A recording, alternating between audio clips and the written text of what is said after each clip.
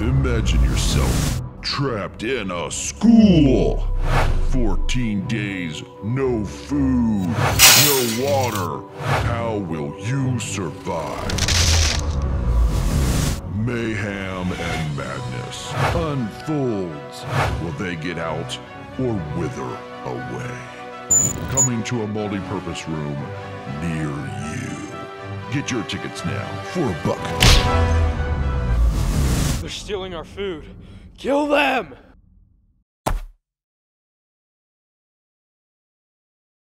In March of 2022, the video and animation students of Greene County Career Center were tasked with making and producing their very first film. Things went right and things went wrong, but at the end of the year, the movie was scrapped during its final stages of completion and abandoned entirely for the summer.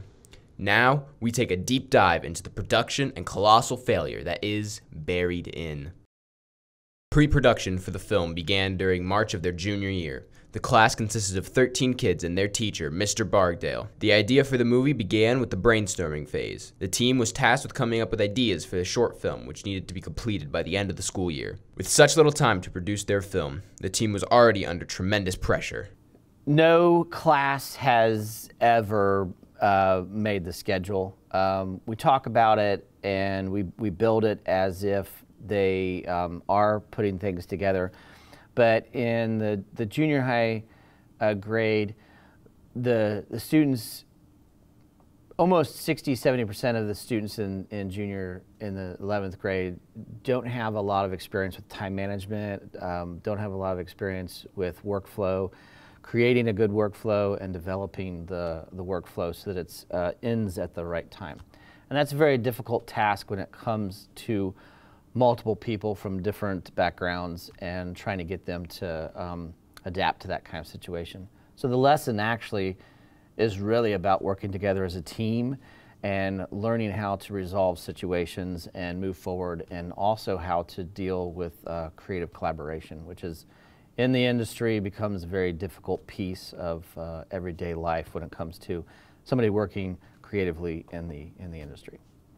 The concept for the film originally started as a horror movie about a group of teenagers getting trapped in their school who would have to fight to survive. This idea went through many changes leading up to the writing of the first draft by students Dylan Piccola and Alex Davis. So I was one of the two main writers for the story, me and Alex, and we kind of came up with the entire plot line, the name, the characters, pretty much how it is now. That was us who impacted that. It wasn't a bad experience. I'd already kind of liked writing to begin with, even though I hate reading. But I figured I'd have a really good time with it because I do enjoy a bit of storytelling. And the process for it, it was kind of strenuous in a way, but I didn't exactly come to hate it entirely. I mean, we would sit there for a very long time. We weren't exactly as organized as we should have been, but we got it done. And at the end of the day, we would present it to the whole class, and they would get their input into, ask questions. I wanted to make sure that the story, everybody was okay with it. They knew what they were doing. They're like, yeah, we can make a movie out of this. Nothing too extreme or whatever. So I kind of just thought of it with Alex. We're like, yeah, I think this could work as a story, and the name and everything, the character personalities.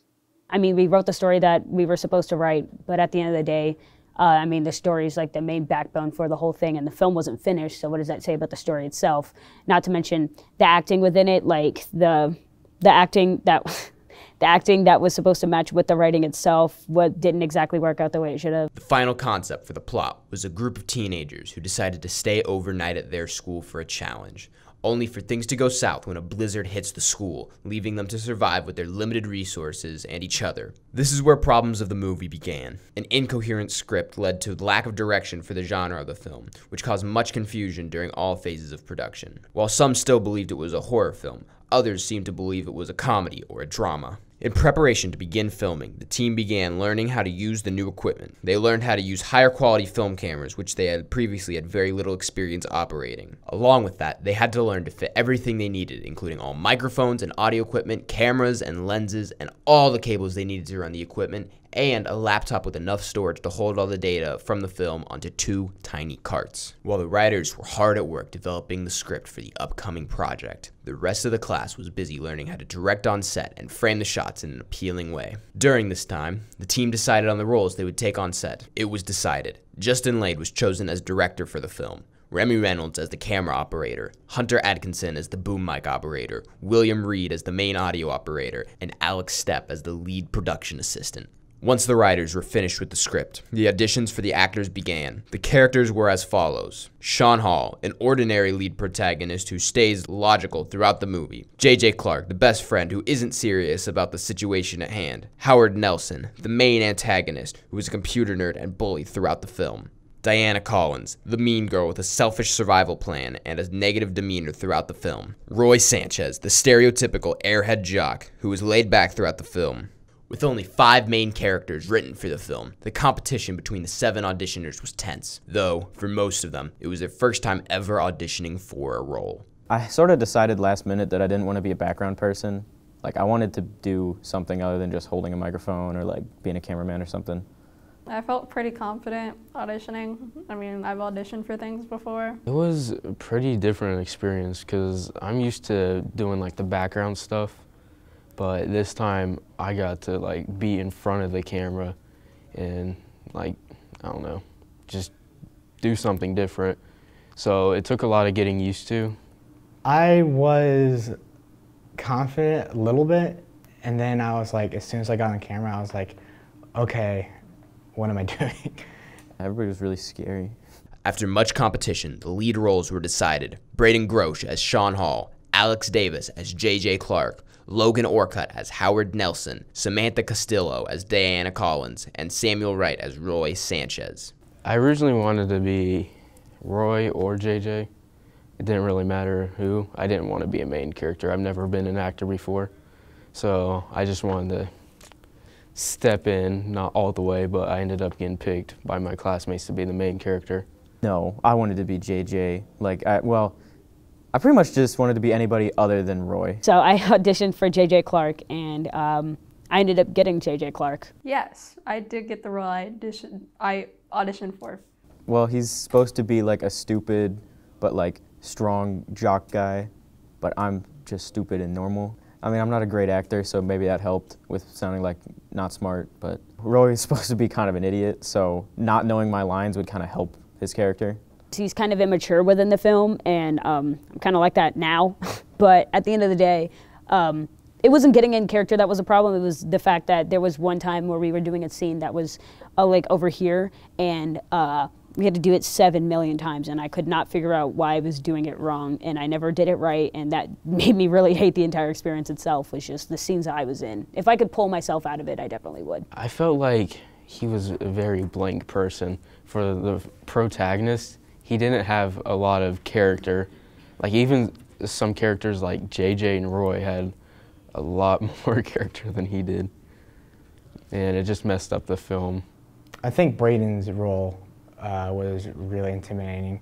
I originally think I wanted to be, I think Braden's character, I think the main character, and then they're like, I did like a nerdy voice, and they're like, that's perfect, and everyone liked it, so. Haley Williams, Adam Coppell, and Dylan Picola also played as extras throughout the film. I was more of a background character. Like, for auditioning, I think I tried to audition for like a different character, but got a background role. Even though I didn't like get the main role, I still felt like I did a good job, even though it wasn't exactly perfect, as I was a little bit clumsy in mind, but I could have done better if I had like more confidence. While the actors may have thought that this would be their big break, it turned out to be the beginning of the end. Having completed all phases of pre-production, the team began filming at the beginning of April. With only a month to get all the footage needed, they were set on a tight schedule, leaving little room for mistakes. However, this would prove to be impossible for the students, as they would have to juggle a multitude of unfathomable mishaps. The first of many issues began when they simply tried to leave the classroom. The carts they had filled up their equipment with were big and unwieldy to move. This made transporting them a chore to everybody involved. So with the film, they learn how to use the AJ Scion 4K cameras. They roll a dolly cart. They actually have a focus pull, and they have different lenses, so different types of lenses for close-up shots and long shots. And then they also have an audio board, a Behringer, I think it's an 8-channel mixer. They have a laptop that they record all the audio into, boom poles, which connect to the camera to do room sound audio to time things up to. And everything like props, you know, all those other little things we carry in the cart. The cool thing was your guys' class got everything on the one littlest cart ever, which was kind of humorous for me because normally there's so much and it's spread out. So there's like 3 or 4 different carts moving normally with us. And I think we just had the one cart and the dolly really was just, you know, there for, there never was anything on it. It was just everything went back to that cart, so. Even once they had made it through the door, the trouble didn't end there. They would have to lug these metal burdens across the school, and even after that, the nightmare of moving the equipment was still not over. Their classroom was placed on the 2nd floor of their school, and many of their filming sets were on the 1st of the building. This meant they would have to fit these huge carts onto the tiny elevators. On top of that, the class would have to wait for Mr. Bargdale to unlock the elevator for them. This seemingly simple task would end up taking minutes out of their precious time on set. Once the tedious process of transporting the equipment was done at last, the camera crew would finally be able to set up their gear. Although this process was even worse than the transportation. Setting up the equipment would take up almost an hour of their limited time, and even more of their energy. The longer it took for them to set up, the more exhausted they would become and the longer the day would feel. They would have to find a place within the given set to plug in the audio card. Once that was done, they would have to set up the camera and tripod. The tripod had to be secured perfectly, or else the camera, worth thousands of dollars, would fall to the ground and break, leaving them out of luck. Once the crew was finished setting up the camera, they would finally be able to start recording. To begin filming, the director would say scene in, and the production assistant would bring in the clapboard and call the scene. Once it was called, the director would say scene out, and the production assistant or the PA would leave the scene. The director would then call stand by, and when everyone was ready, he'd call action and the scene would start. It was not very horribly challenging, but it was not the easiest thing either. There was a lot of things I had to get used to. And as well as, it was also my peers, so it felt kind of strange, I guess, bossing them around, but I wasn't really bossing them around. Once the action started, the actors would say their lines and move where needed. This was not an easy task because the scenes had to be performed correctly multiple times for the different camera angles. The lack of experience from the actors mixed with the complexity of the scenes led to each scene taking longer than anticipated. Other complications with scenes arose when actors weren't at school during a day of film. Improvising was a common practice for the director and the film crew. The scenes recorded would not be reviewed until the post-production part of the process. It would be the job of the film director and the audio operator to make sure the scenes looked and sounded good from their perspective. The worst part? I think many times I had a hard time honestly just directing people and like putting my foot down and having an idea of what I want to do and then I guess instructing people on how to do it. It was very hard for me to, I guess, kind of get what I want done. And I felt like I was bossing people around a lot, which may or may not have been entirely true. I don't know. And also, I don't think it helped that I had little to no experience doing this, and so it was very confusing and overwhelming. After filming was done for the day, the students would clean up the location and all of their equipment to prepare to move it back to the room, doing the same long-winded process as before. The locations for every scene were different places around the school. While there were many places to choose from, all of them would have issues of their own. My responsibility was to let go. There's a couple of times that I jumped in and I even apologized for interfering. And that's something that I've built by design. If I end up taking over and guiding, then we're not learning from the hardships that we have to learn from. So it's hard for me to stand back sometimes and actually watch stuff fail, especially when it's something that I'm very passionate about and connected with. But the one thing that I've had to do over the last 6 years is to take myself out of the picture as much as I could. If I'm telling somebody how to do something, they're not learning how to do it. If they do it and they fail and then they make changes and make adjustments, then they're learning how to do it. And if they ask for help, I'll provide the help. But it's best if somebody sometimes learns from mistakes. And when you're making a film, it's just this massive, huge ball of chaos. And it's hard to navigate through that because there's so many departments in each phase of it. You have pre-production, production, post-production. So each one of those departments has a large amount of different tasks that have to be done. And so there's so much going on. It's best to just kind of jump in, learn from some mistakes, make some changes. We talk about it. We talk about our film ratio and how we can improve. And then we usually just have a discussion at the end, and I think that is kind of like the best way for this project. So different sized locations would sometimes make it very difficult to record audio. So for some rooms, we'd be in these like huge spaces.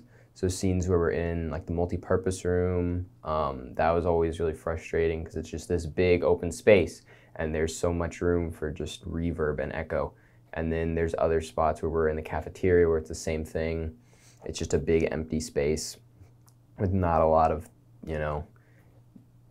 people in it to absorb sound. But then other scenes when we were like in the control room, that's such a small space and there was a lot of people in there. So there's also a bunch of soundproofing just loose in there. So that would help absorb a lot of the echo. Yeah, and then also another thing was outside. That was like, had the problems. It wasn't echoey outside because your sound just kind of dies when you talk. So we didn't have to worry about echo there, but there we had to worry about a lot of other things like wind, cars driving by. Some of the other labs, they use like lawnmowers or like golf carts or just something to like move around. And that was very frustrating. So a lot of those scenes we had originally planned to just replace in post. And what ended up being the issue with that is that since we never had the time to do that, so a lot of those scenes where they sounded really bad, we needed to replace the sound just in post and with microphones in one of the audio booths. But we never were able to get around to that since the movie never got finished.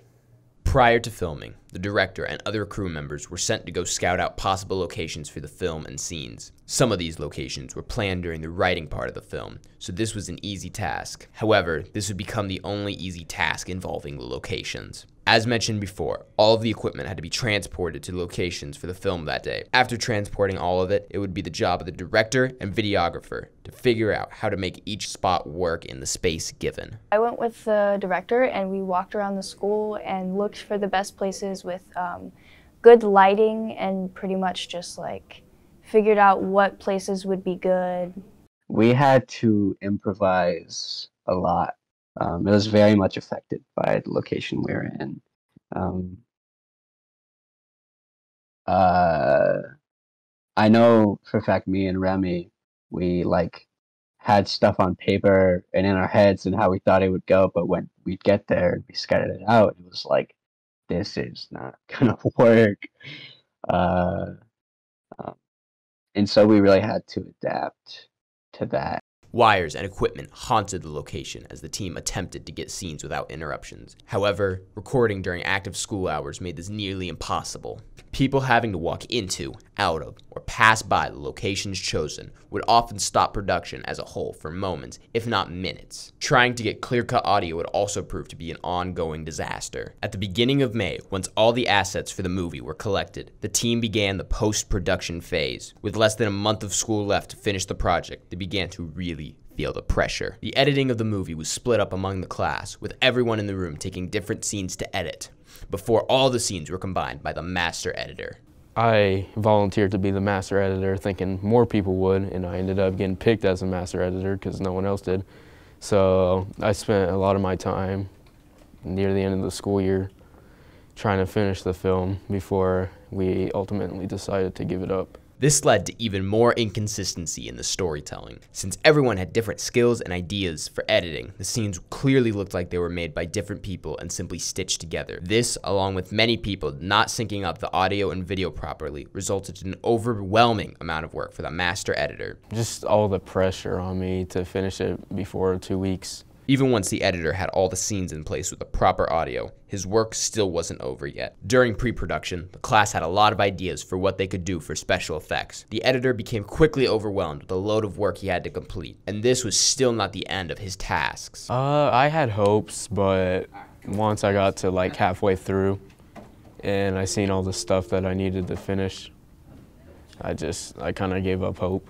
While the editor was busy mending the seams of this torn quilt of a movie, the music director was hard at work creating the score for the film. Justin Lade, who had also directed the movie, was the man in charge of composing the music for the film. This was one of the best things to come out of the film. Justin's previous experience with playing various instruments, which made him a great candidate for music director. He created 8 songs to accompany the film. These songs added a lot of much-needed liveliness to the film. I wanted to make something I guess I just wanted to make music for the short film, something that would accurately like be in a short film or in a movie in general. I guess my mindset was kind of like I'm doing this for myself, but also I want to make it pretty good. You know, I want to have like to say I put like actual effort into this. Even though the score made the movie much more bearable to sit through, this also meant even more work for the editor. With all these tasks stacking up for the editor, he began to feel overwhelmed. Eventually, the team cracked. They decided to throw in the towel and give up on the project. I feel like everybody didn't want to finish the movie, and that kind of just ended up making it not get finished. I think it's for the best because, I mean, I was in it and I still don't want to see it, and I don't think anyone else that was part of the movie wants to see it. By the end of the school year, the team was worn out and stretched thin.